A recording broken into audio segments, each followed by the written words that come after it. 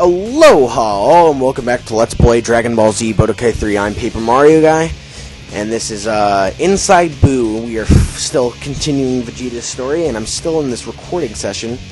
About the last two episodes, well, majority of the last two episodes, sorry if you, if you didn't like the fact that I was talking about, those projects so much, but, like I said, multiple times, I just wanted to kind of get that stuff, off my chest.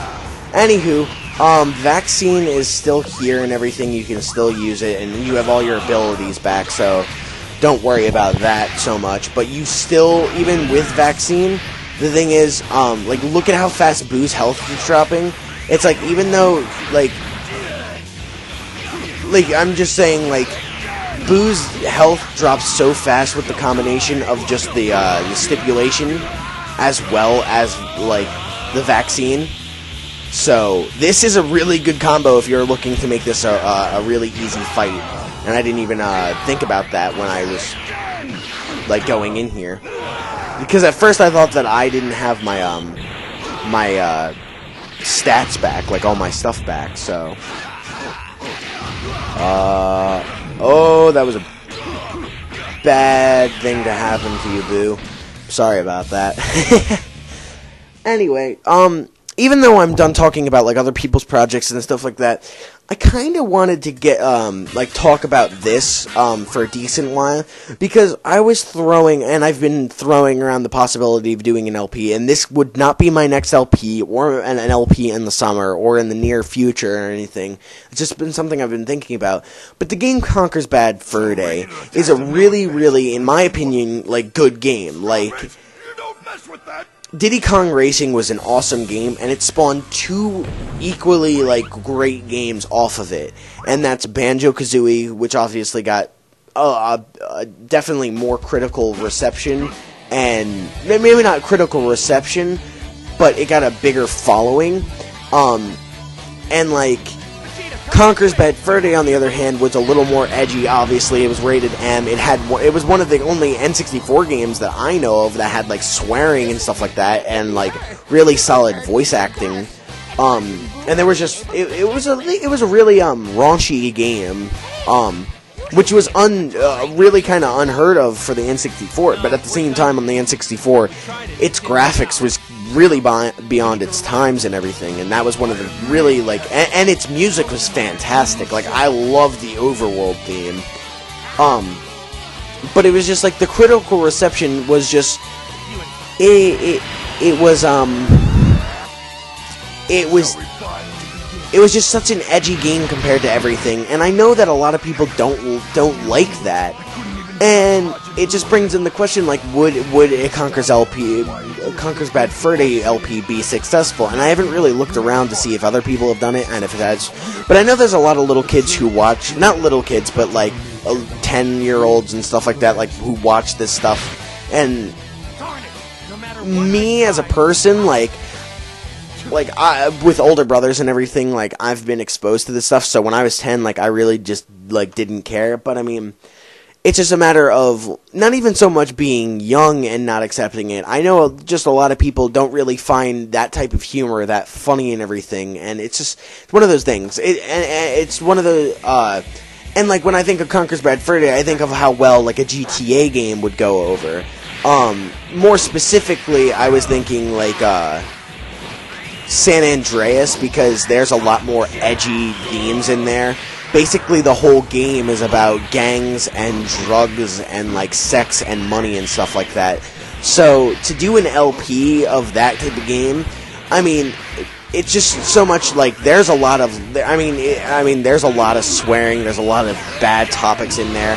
And again, not everybody's into that stuff, so, I don't know, I kind of want to look around, to see how well stuff like that has gone over in the past, just because, not so much that I'm thinking about. I mean, I do really like the GTA series, and I would kind of like to see, do an LP of it, but I mean, I don't know, I have to evaluate for myself and get some other opinions on it, because again, it is one of those games that just, it's not everybody's cup of tea. and I respect that, and I want people to. And I was just getting finished talking about games that like I find hard to watch just because I don't really like the game. So I don't know. It's one of those. I think about it all the time, just because I know me as a person. Like, that's the type of humor I'm into. I'm in the kind of South Park humor and everything. I don't mind the raunchiness. I don't mind the all that stuff. But I mean, at the same time, I have to kind of acknowledge what my viewers are watching as well. So I don't know. We'll see when the time comes, because I do have other things planned in like up to a certain point. So I don't know. I mean, I keep on saying that, but I really don't. Like, it's, I don't know. Again, I'm saying it again. Anyway, as far as the game goes, this is pretty much the end of Vegeta's story.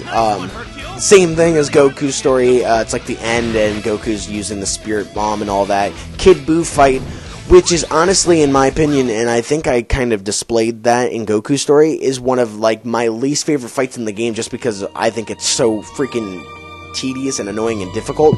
And I took pretty easy, like I made it look kind of easy with Vegeta, in my opinion. So I don't know. Maybe it's because Vegeta was a higher level and I'm all that. But again, I was on Z with Goku, and I'm on Z3 with Vegeta. And we unlock Trunks, one of my favorite characters in the game. So, pretty big stuff. And,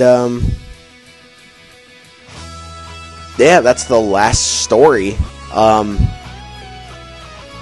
I'm going to let these credits roll and everything. And it's not the end of the LP, but, I mean, I've been skipping over the credits, but considering Vegeta's the last and final story, I think it's fitting that I go through and let you guys see this and everything, so you can see all these different people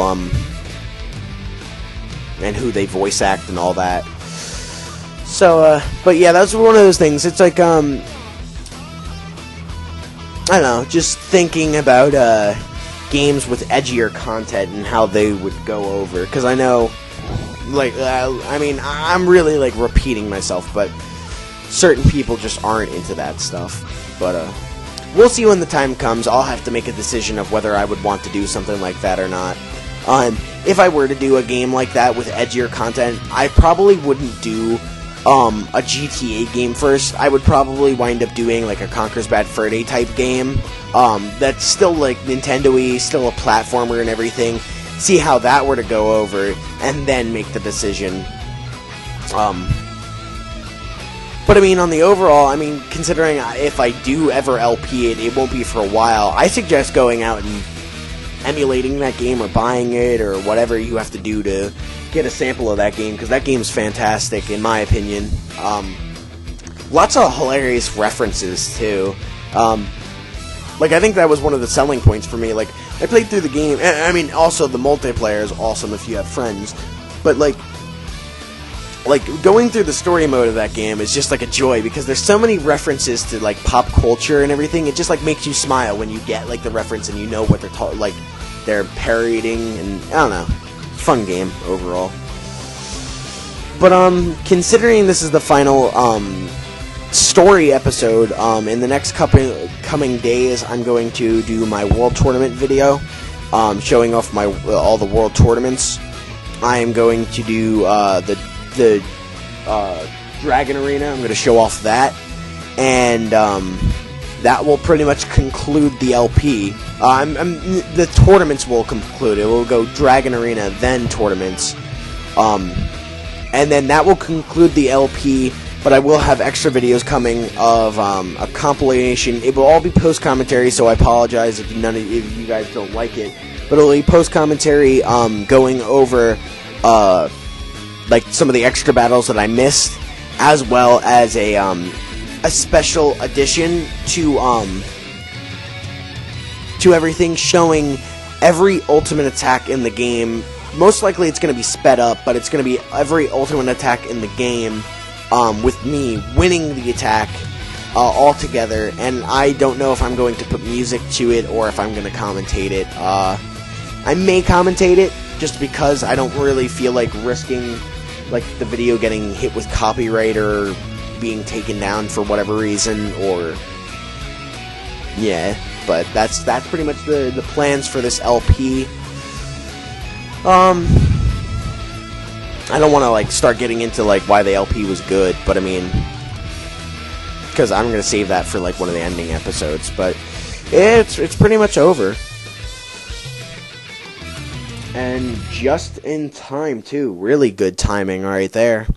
Hope you really enjoyed Vegeta's story at least though, because I sure as hell did. Vegeta, like I said, is my favorite character, and really good character to operate as well. So I think that's going to pretty much call it quits for this episode, and in the next episode I will start my one video kind of show off of Dragon Arena, and until then, I'm Paper Mario of the KoopaNinjaBros, and I'll see you all in part 55. See you then.